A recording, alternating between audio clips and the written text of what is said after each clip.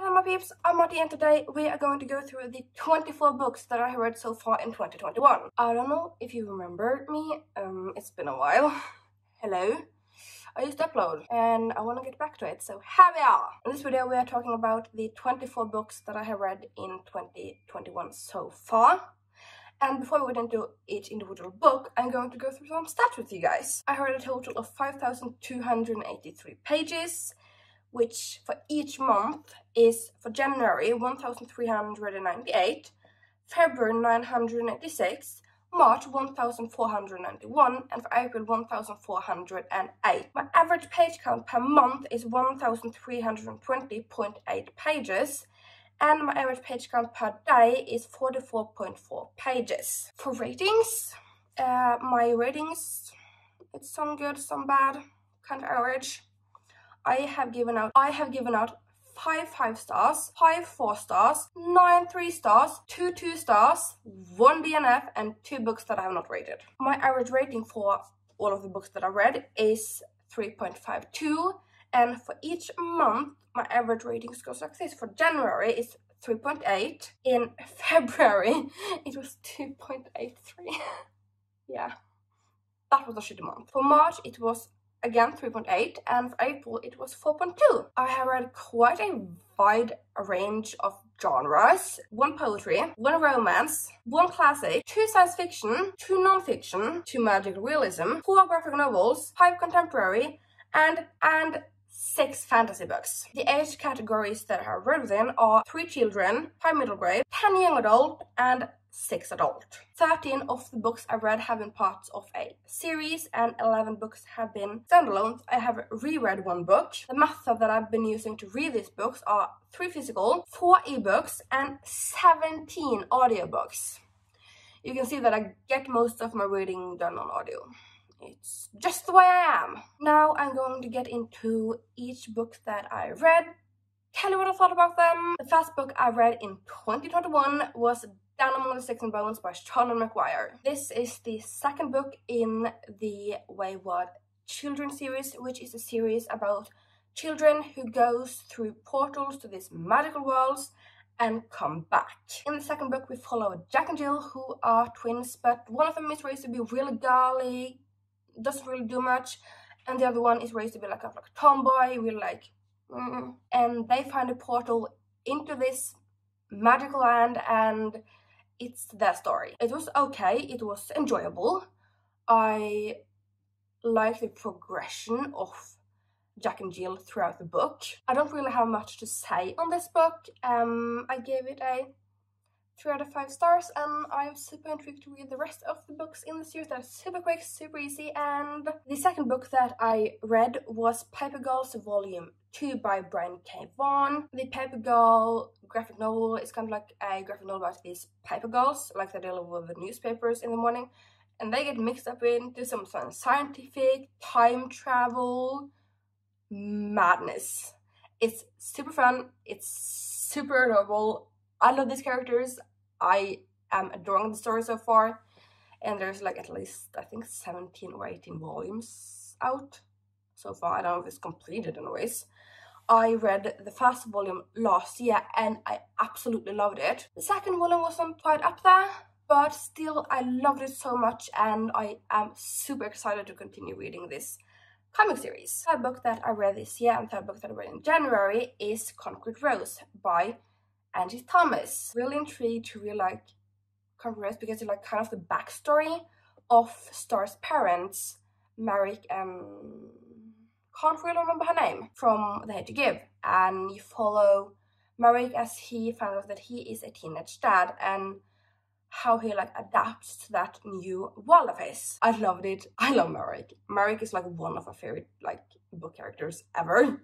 Like I really want to see like more stories from like this universe of characters and people, because they're so intricate and I think that they can have a lot of good stories to them. I gave Concrete Rose a 5 out of 5 stars. Fourth book that I read this year was Clockwork Prince by Cassandra Clare. It is the second book in the Dark Artifices series. It's not. It is the second book in the Infernal Devices trilogy by Cassandra Clare, which is her second series within the Shadowhunter Chronicles. It is like in the chronological sort of story. It is the first series, and you follow Tessa in the first book, who goes to London and gets kidnapped and figures out that she is part of this world of demons and Dunwalders and Shadowhunters. And I thought that Clockwork Prince really didn't do much for me. Nothing much happened. It was quite boring. I don't know. I don't have much to say on it. I gave this a 3 out of 5 stars, and I will continue reading the Shadowhunter books. Just because that I want to, and they are funny books. The 5th book that I read in January is Nightbird by Alice Hoffman. This is a story about Twig, who lives in this town with her mother and her brother. But the family has a curse, and when a new family moves in next door, Twig kind of befriends the youngest girl, and they want to break the curse on Twig's family. I found this to be super cute. It had really good character dynamics. I enjoyed the character of Twig and the other characters, which, you know, I can't remember the name of because brain. It was quite good, and I gave it a 4 out of 5 stars. The 6th and last book that I read in January is We Should Adopt a Feminist by Chimamanda Ngozi Adichie. This is a non-fiction about why we all should be feminists. It really tells like how the world is and looks upon like, why do we do these things as women when we are just as powerful and strong and mindful as a man. The author's views on womanhood really isn't that great. Not gonna go into that. Even though the author is like not a good person, I still enjoyed this non-fiction.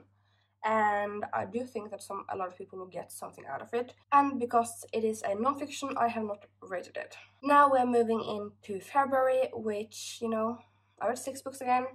And it was a tragic reading month because I read nothing above 3 stars. The first book I read was The Snow Dragon by Elphinstone. I don't really have much to say about this. It was like a 20-minute long audiobook, or like 20 pages long ebook. I don't remember if it was an ebook or audiobook. No, it's been a while. I kind of like wiped it from my memory. But it follows an orphanage girl who goes on an adventure with a snow dragon. It was cute. Yeah, that's all I have to say about it, really. And I gave that a 3 out of 5 stars. Second book that I read in February was Snow White, a graphic novel by Phelan. This is a graphic novel retelling of Snow White, set in like 1920s New York. I really enjoy the setting of this, and I really enjoy the art style.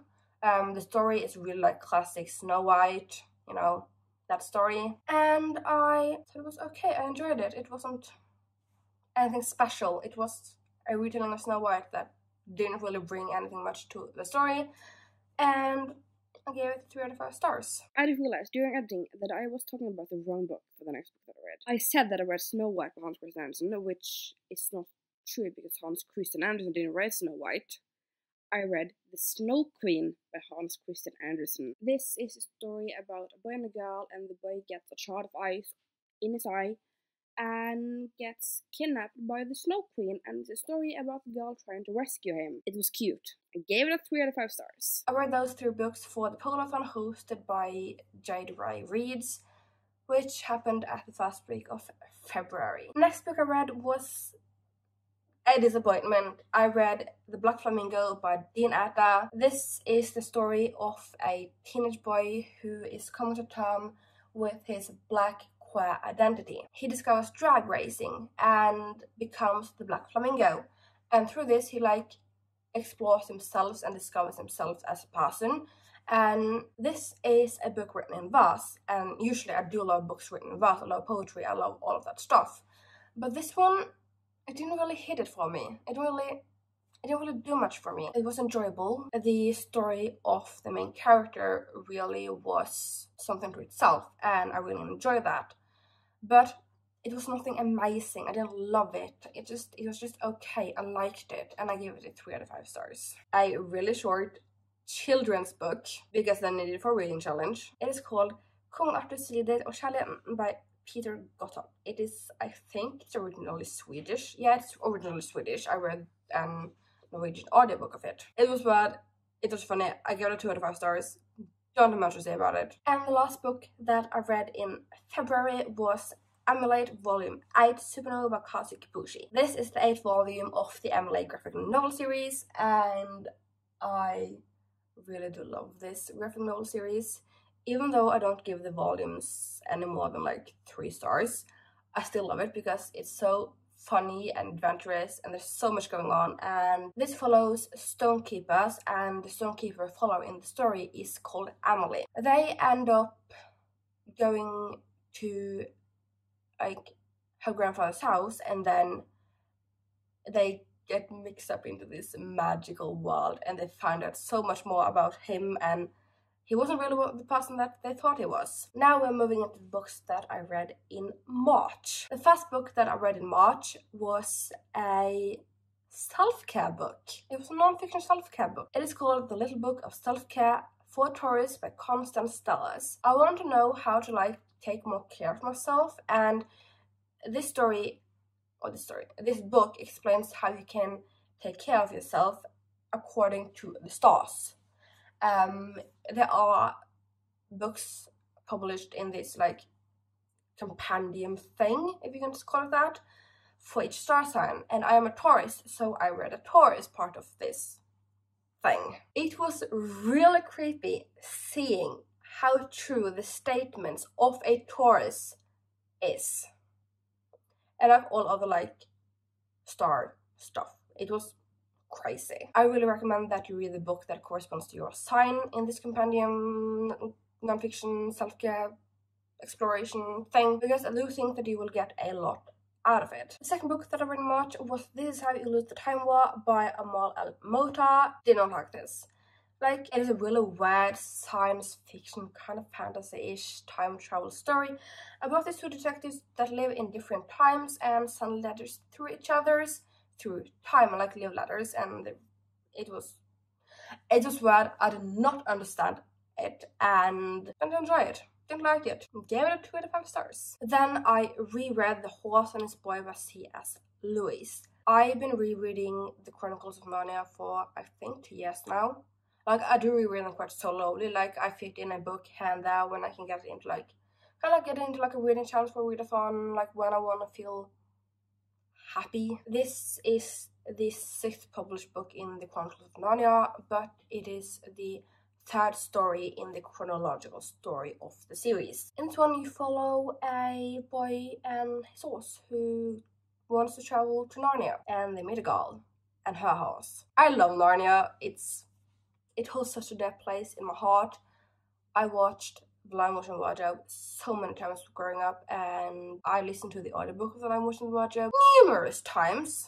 I bought the audiobook and I would listen to it on repeat. It would go on repeat all the fucking time. A really cute installment in the series. You get to see, the main crew. You get to see Lucy and Edmund and Susan and Peter. It's nice. I loved it. I get a 4 out of 5 stars. Then I read The Witch Doesn't Burn, this one by Amanda Lovelace. I mentioned earlier that I love poetry, and this I loved. It is the 2nd installment in the Woman as Some Kind of Magic poetry trilogy, and it's just a collection of poetry that tells you why women are magical. We are magic. We rule the world. It's really good. And I enjoyed a lot of the poems in here. Some I hate, some I misses, but overall I really do love this, and I gave it a 5 out of 5 stars. And then I read The Anonymous by Christina Lauren. This was my first dip into Christina Lauren. I've heard much good things about them as an author duo. I wanted to try them.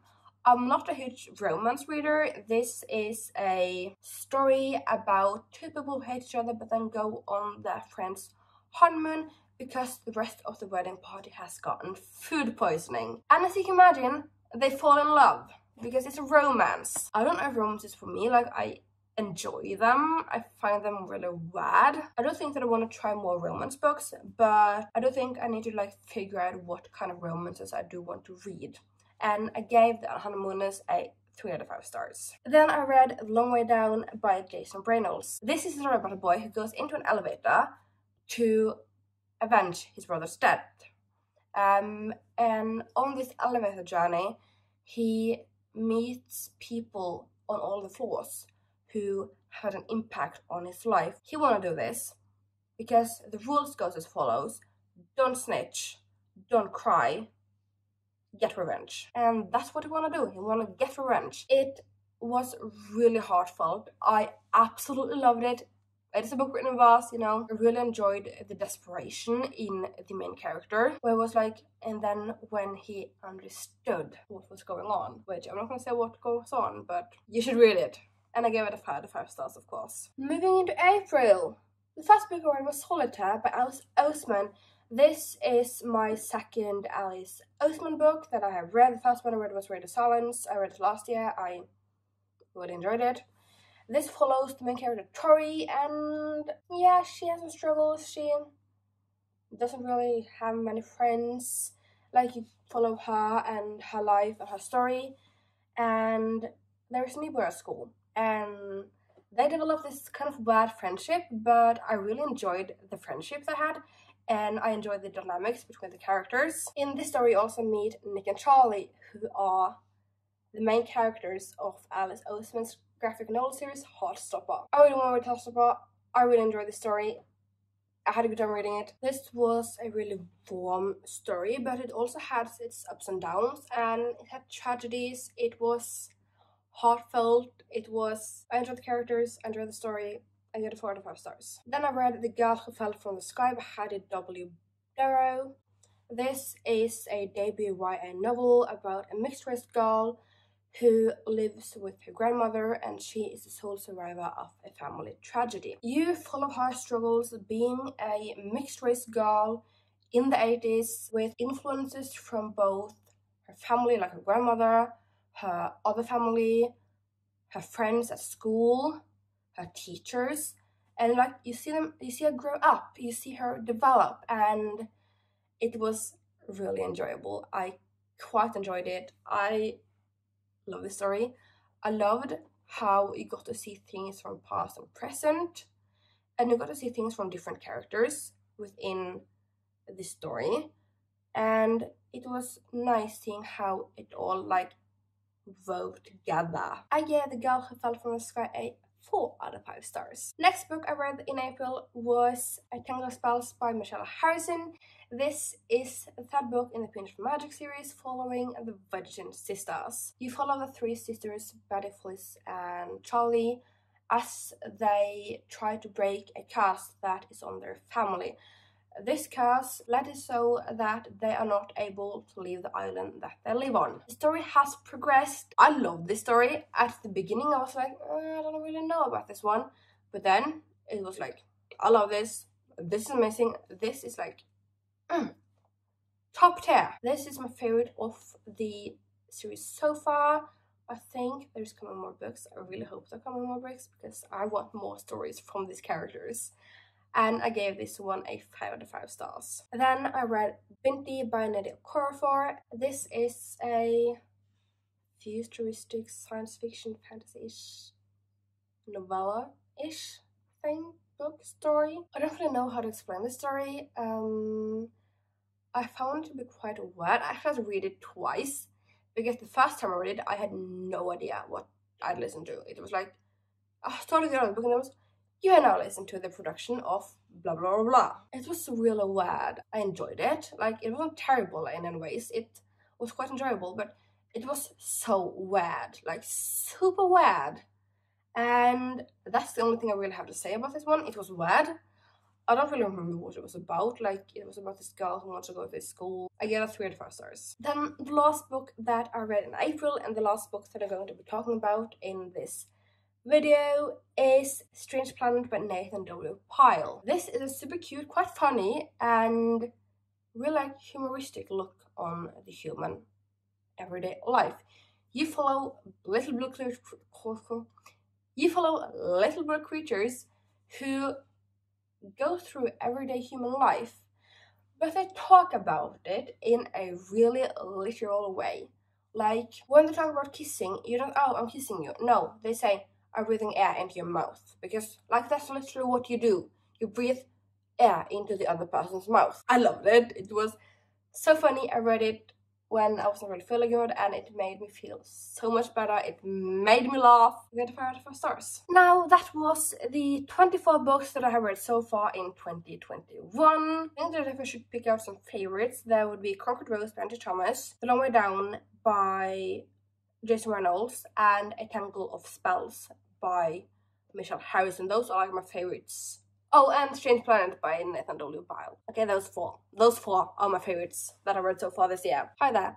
I thought to talk about a book. I also read, or I DNF'd House Moon Castle by Diana Wynne Jones. Did not like it, did not enjoy it. It was horrible, low intrigue, the characters were terrible, I didn't like it. Bye bye book. If you enjoy this video and want to see more of me, I hope that you will click the subscribe button down below and wait for my next video. Well, I hope you had a great time. I hope you're having a good day, and I'll see you soon in another video.